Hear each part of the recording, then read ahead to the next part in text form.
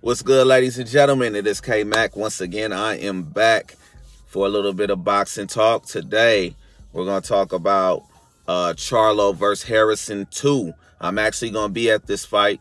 You know, it's going to be this Saturday, so I'm actually going to be there in attendance to watch it. And here's my prediction. If you've been checking me out, you know I get straight to the prediction. Then I talk about the backdrop. Prediction is, I got Charlo winning this fight. I'm predicting Charlo will win. How, I don't know, but I believe he'll win the fight. If it goes to the cards, I feel that he'll get the nod, you know. So I felt like he won the first time. So that's what my prediction is based off. I felt like he won the first time. So in this fight, that would mean Harrison would need to get better, you know. So I like Charlo's odds, and I'm pretty sure he got better, and there's a lot more focus for this situation. However, I do feel, if this makes sense, you got to hear me out.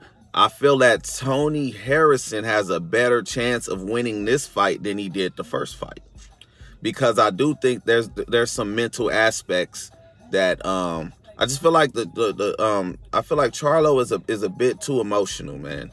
Like when they do these face-offs, it looks like he's about to cry, and it just you know, you can want it too bad to the point where you make mistakes. So I feel like he does have a little bit of edge to him in the mental area.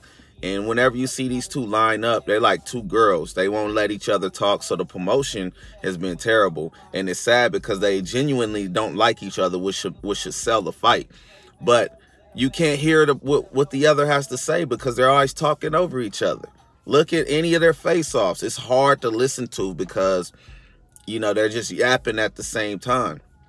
So, and I just think Charlo is I think it's a little bit more emotion and passion, you know, just from what I see.